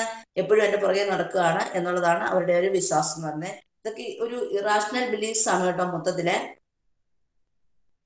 പിന്നെ അവർക്ക് ഡെയിലി ആക്ടിവിറ്റീസ് നന്നായിട്ട് പോകുന്നില്ല അവരുടെ. പിന്നീട് വന്നിട്ട് ക്ലിനിക്കൽ അറ്റൻഷനിലേക്ക് അവർ വരാറേ ഇല്ല സാധാരണ. കാരണം അവർ പറയുന്നതൊക്കെ ശരിയാണല്ലോ, അതുകൊണ്ട്. ദെൻ ഡിപ്രഷനിലേക്കും ദെൻ കോൺസ്റ്റന്റ് ആയിട്ടുള്ള ഒരു വറീസിലേക്കും അവര് പോകാനുള്ളൊരു ചാൻസ് വരുന്നുണ്ട്. ഡിലൂഷണൽ ഡിസോർഡറിനെ നേരത്തെ നമ്മൾ പാരനോയിഡ് ഡിസോർഡർ എന്ന് തന്നെയായിരുന്നു പറഞ്ഞിരുന്നത്. Then type of serious mental illness സൈക്കോസിസ് എന്ന പേരിലും ഇവര് പറഞ്ഞിരുന്നു കേട്ടോ നേരത്തെ. ഇത്രയൊക്കെ ഓർത്തിരുന്നാൽ മതി അതിനകത്തെ.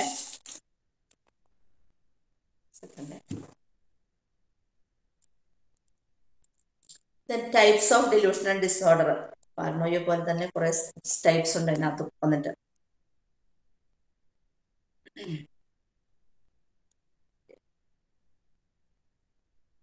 പാരനോയയില് സംശയമാണെങ്കിൽ ഇതിനകത്ത് ഇറാഷണൽ ബിലീഫ്സ് ആണ് വരുന്നത്. അതേപോലെ തന്നെ ഇവർക്ക് എപ്പോഴും ആംഗ്രി ഉണ്ടാവും, ഭയങ്കരമായിട്ട് ദേഷ്യം വരാറുണ്ട്. പിന്നെ എപ്പോഴും ചെന്ന് ഓൾവേസ് ഫെലിംഗ് പ്രോബ്ലം എന്നാണ് പറയുന്നത്, എപ്പോഴും പ്രോബ്ലത്തിൽ ചെന്ന് ചാടുവേ. ഇനി ടൈപ്പിൽ നോക്കിക്കോളൂ. പാരനോയയിലെ ടൈപ്പ് വരുന്നത് ഇൻക്ലൂഡിങ് ഡിപ്രഷൻ ആൻഡ് ഡിമെൻഷ്യ വരുന്നുണ്ട് അതിന്റെ കൂടെ.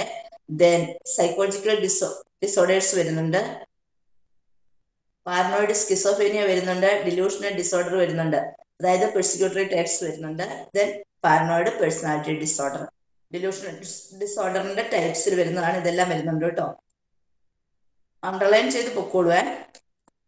ദെൻ അടുത്തത് വരുന്നത് പെർസിക്യൂട്ടറി ഡിലൂഷൻ വരുന്നുണ്ട്. നമ്മൾ നേരത്തെ പഠിച്ചിരുന്നു, പെർസിക്യൂട്ടറി പാരനോയ പഠിച്ചിരുന്നു. അതേപോലെ തന്നെ ഇറാഷണൽ അല്ലെങ്കിൽ അൺഷേക്കബിൾ ബിലീഫ്സ് ആണ്, അതായത് someone is plotting against dum, അവർക്കെതിരായിട്ട് നിൽക്കുന്നു എന്നുള്ളത് പെർസിക്യൂട്ടറി ഡിലൂഷനിൽ വരുന്നത്. അതിൽ ബെസേരി വരുന്നുണ്ട് സംടൈംസ്. ദെൻ ഇവരൊരിക്കലും എന്തിലേക്ക് പോകുന്നില്ല? ഒരു ട്രീറ്റ്മെന്റിലേക്ക് പോകുന്നില്ല. ഇനി ഇതേപോലെ തന്നെയാണ് PPD വരുന്നത്, പാരനോയിഡ് പേഴ്സണാലിറ്റി ഡിസോർഡറിൽ വരുന്നത്. അവരെപ്പോഴും സെൽഫ് സെന്റേർഡ് ആയിരിക്കും, സെൽഫ് ഇമ്പോർട്ടന്റ് ആയിരിക്കും, ഡിഫെൻസീവ് ആയിരിക്കും, ഇമോഷണലി ഡിസ്റ്റന്റ് ആയിരിക്കും. എന്തോരം കഴിയുമെന്ന് നോക്കിയതാ. ദെൻ ഈ PPD ഒക്കെ നിങ്ങൾക്ക് ഇനിയും പഠിക്കാനുണ്ട് കേട്ടോ. ഇതിനകത്ത് മാത്രമല്ല, അടുത്ത ബുക്കിനകത്തും PPD വളരെ വിശദമായിട്ട് കൊടുത്തിട്ടുണ്ട്. ദെൻ സസ്പീഷ്യസ് ആയിരിക്കും, എപ്പോഴും അവര് ഡിലൂഷനും ആയിരിക്കും. PPDയിൽ വന്നിട്ട് പാരനോയയുടെ സിംറ്റംസും വരുന്നുണ്ട്, ഡിലൂഷന്റെ സിംറ്റംസും വരുന്നുണ്ട്. ഡിലൂഷണൽ ഡിസോർഡറിന്റെ അണ്ടറിൽ PPD വന്നതുകൊണ്ട് ഡിലൂഷന്റെ സിംറ്റംസും വരുന്നുണ്ട്, പാരനോയയുടെ സിംറ്റംസും വരുന്നുണ്ട്. രണ്ടും കൂടി കഴിഞ്ഞിട്ടാണ് അതിനകത്ത് വരുന്നത്. അപ്പൊ അവര് എപ്പോഴും സെൽഫ് സെന്റേർഡും കൂടുതൽ ആയിട്ട് അവനവനെ മാത്രം സ്നേഹിക്കുന്നവരും ഇമോഷണലി അൺസ്റ്റേബിൾ ആയിട്ടുള്ളവരായിരിക്കും. ദെൻ PPD കാണുന്നത് കൂടുതലായിട്ട് ലേഡീസിലാണെന്നുള്ളതാണ് പറയുന്നത്, വുമണിലാണ് വരുന്നതെന്നുള്ളതാണ് പറയുന്നത്. ഇനി അത് വരുന്നത് അഡൽട്ട്ഹുഡിലാണ് എന്നും കൂടി കാണിക്കുന്നുണ്ട്. ഓരോന്നും പറയുന്നുണ്ട് കേട്ടോ ഇതിനകത്തെ. ചിലപ്പോഴൊക്കെ എന്തെങ്കിലുമൊക്കെ ഡ്രഗ് കഴിച്ചതിൻ്റെ ഭാഗമായിട്ട് പാരനോയ വരാനുള്ള ചാൻസുമുണ്ട്. ഡ്രഗ് യൂസ് ചെയ്തതിൻ്റെ ഭാഗമായിട്ട് പാരനോയ വരാനുണ്ട്. അതായത് സ്റ്റിമുലേറ്റ് ചെയ്യുന്നത് കഴിച്ചിട്ടുണ്ടെങ്കിൽ അതിൻ്റെ ഫലമായിട്ട് വരുന്നുണ്ട്. ഇതിന്റെ ഒരു ഹാൾമാർക്ക് എന്ന് പറയുന്നത് ഡിസ്ട്രസ്റ്റ് തന്നെയാണ് ഇതിന്റെ ഒരു ഡിലൂഷണൽ ഡിസോർഡറിന് വരുന്നത്. പിന്നെ അഗ്രഷൻ ഉണ്ടായിരിക്കും ഇവർക്ക്. ഇത്രയൊക്കെയാണ് പ്രാധാന്യമായിട്ട് പറയുന്നത് കേട്ടോ. ഇനി ഡിലൂഷണൽ ഗ്രാൻഡ്യോർ വരുന്നുണ്ട്. ഈ ഗ്രാൻഡ്യോർ എന്ന് പറഞ്ഞു കഴിഞ്ഞാൽ താനാണ് ഏറ്റവും വലിയ വ്യക്തി എന്നുവെച്ചാൽ സുപ്പീരിയോറിറ്റി കോംപ്ലക്സ് ആണ്. പാരനോയയില് സുപ്പീരിയോറിറ്റി കോംപ്ലക്സിനാണ് ഗ്രാൻഡ്യോർ എന്ന് പറയുന്നത്. ഇത് കുറെ ഉണ്ട് കേട്ടോ. ഡിലൂഷന് ഒരു 10-20 ടൈപ്പ് ഉണ്ട്. അത് അടുത്ത യൂണിറ്റിൽ ഉണ്ടാവും എന്ന് ഞാൻ വിചാരിക്കുന്നു. അവരൊരു വലിയ ആളാണ്, വലിയ വ്യക്തിയാണ്, തന്നെ എല്ലാവരും റെസ്പെക്ട് ചെയ്യണം എന്നുള്ള ആ ഒരു തനിക്ക് ഒരുപാട് പവർ ഉണ്ട് എന്ന് ചിന്തിക്കുന്നവരെയാണ് നമ്മൾ ഡിലൂഷൻ ഓഫ് ഗ്രാൻഡ്യൂർ എന്ന് പറയുന്നത് കേട്ടോ. ഡിലൂഷന്റെ കൂടെ ബാക്കി ഏതൊക്കെ ഡിസോർഡേഴ്സ് വരുന്നുണ്ടെന്നുള്ളത് ഇമ്പോർട്ടന്റ് ആയിട്ടുള്ളത് മാത്രമേ പറഞ്ഞു പോകുന്നുള്ളൂ കേട്ടോ. ദെൻ വേറെ ഡിസോർഡേഴ്സ് വരുന്ന ഏതൊക്കെയാന്ന് നോക്കിയോളൂ.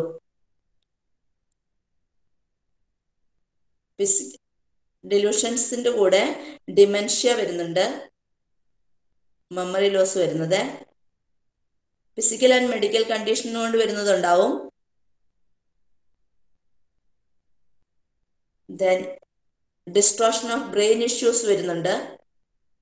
ദെൻ മോസ്റ്റ്ലി സ്കിസോഫേനിയയുടെ കൂടെ schizophrenia, schizo affective, then schizoid personality കേട്ടോ. ഇതിന്റെ മൂന്നിന്റെയും കൂടെ വരുന്നുണ്ട്.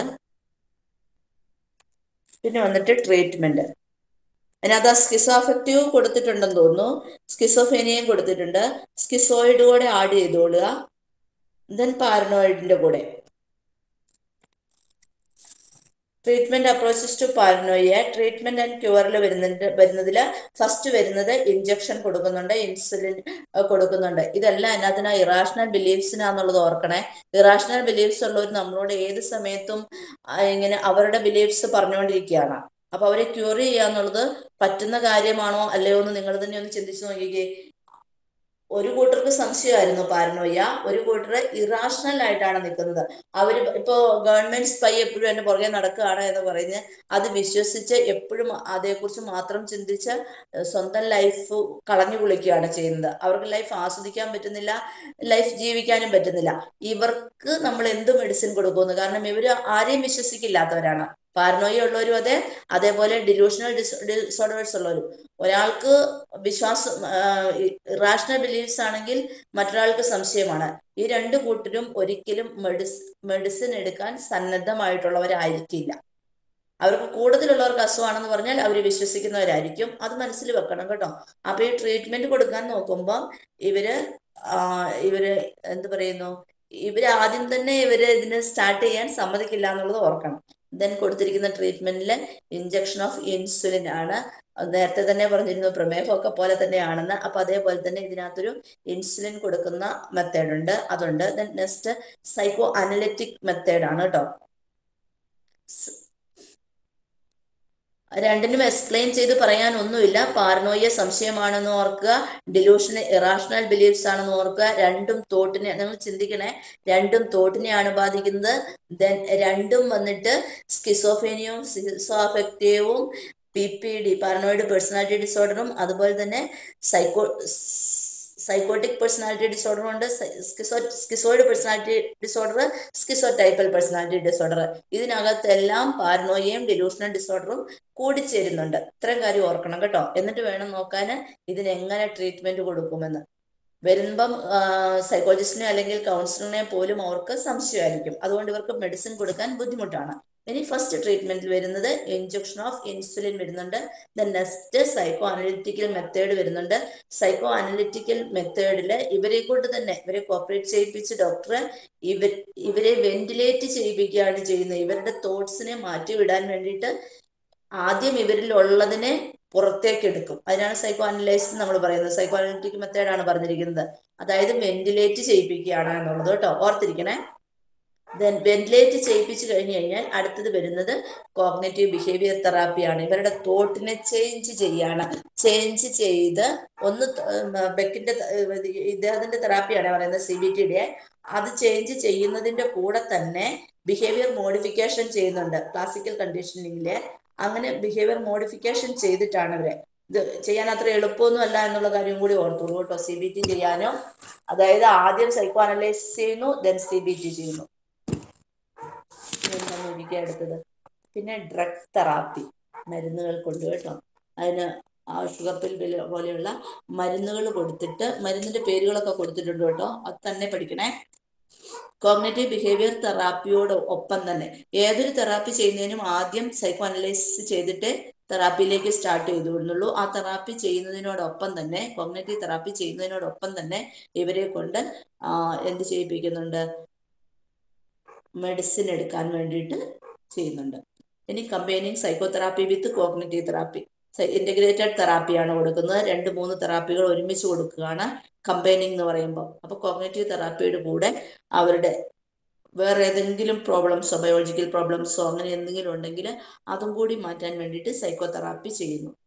സൈക്കോതെറാപ്പി വീണ്ടും വരുന്നുണ്ട് ബിഹേവിയറൽ പ്രോബ്ലംസ് മാറ്റാൻ വേണ്ടിയിട്ട്.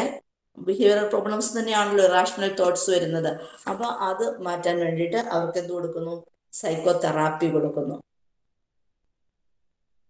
ഇനി സൈക്കോതെറാപ്പിസ്റ്റ് എന്തൊക്കെയാണ് ഇൻക്ലൂഡ് ചെയ്തിരിക്കുന്നതെന്ന് കൊടുത്തിട്ടുണ്ട്. അവരെന്തൊക്കെ ഇൻക്ലൂഡ് ചെയ്തിട്ടാണ് സൈക്കോതെറാപ്പി കൊടുക്കുന്നതെന്ന്. സൈക്കോതെറാപ്പിയിൽ ഇൻക്ലൂഡ് ചെയ്യുന്നത് ഇൻഡിവിജ്വൽ സൈക്കോതെറാപ്പി കൊടുക്കുന്നുണ്ട്. ഒരു പേഴ്സണെ ഒറ്റയ്ക്ക് ഇരുത്തിയിട്ട് ഇൻഡിവിജ്വൽ സൈക്കോതെറാപ്പി പേഴ്സണലായിട്ട് അവരോട് ചെയ്യുകയാണ്. ദെൻ അതിന്റെ കൂടെ CBT, നേരത്തെ പറഞ്ഞ പോലെ CBT, then family therapy. Family therapy കൊടുക്കുന്നത് എന്തിനാന്ന് വെച്ച് കഴിഞ്ഞാൽ ബാക്കിയുള്ളവർക്ക് അറിയണം, ആൾക്ക് ഇത് ആള് സ്വയം ചെയ്യുന്നതല്ല, ഇത് ആളുടെ ഒരു കണ്ടീഷനാണ്, അല്ലെങ്കിൽ ഒരു മെന്റൽ ഡിസോർഡറിൽ വന്നതാണ്. അല്ലാതെ ആള് ഇങ്ങനെ എല്ലാത്തിനെയും ക്രോസ് ക്വസ്റ്റ്യൻ ചെയ്ത് പോകുന്നത്, അല്ലെങ്കിൽ ഇറാഷണലായിട്ട് തോട്ട് ചെയ്യുന്നത് ആളുടെ ഒരു അവസ്ഥയാണ് എന്നുള്ളത് ഫാമിലി മെമ്പേഴ്സിന്, അല്ലെങ്കിൽ ആരൊക്കെയാണോ ആളുടെ കൂടെയുള്ള അവർക്കൊക്കെ പറഞ്ഞ് മനസ്സിലാക്കി കൊടുക്കേണ്ടതായിട്ട് വരുന്നു. പിന്നെ ഇതിന്റെ പ്രോഗ്നോസിസ്, ഇതിങ്ങനെ പോയി കഴിഞ്ഞു കഴിഞ്ഞാൽ അവിടെ ചെന്നെത്തും അവരുടെ ജീവിതത്തെ ഡിഫിക്കൾട്ട് ആക്കും. അതായത് നമുക്കറിയാം സ്കിസോഫ്രീനിയ പോലെ തന്നെ ഇതും ചിലപ്പോഴൊക്കെ എവിടെ ചെന്നെത്തും, ഫാമിലി ലൈഫ് ആണെങ്കിൽ ഡൈവോഴ്സിലെത്താം, ലൈഫ് ലോങ് കണ്ടീഷനായിട്ട് വരുന്നുണ്ട്.